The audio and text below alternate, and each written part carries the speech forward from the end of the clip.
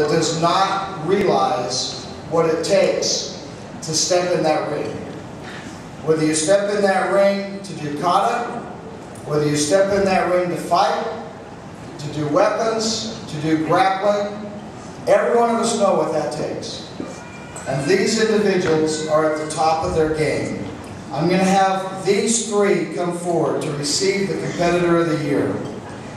The female Competitor of the Year, Sonia Moreno-White.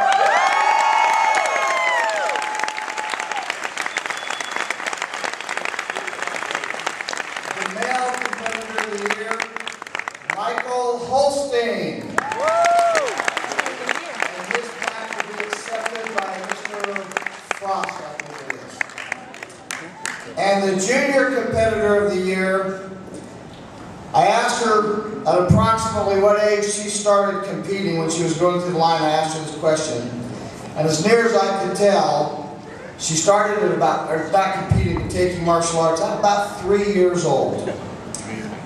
Andy Woods.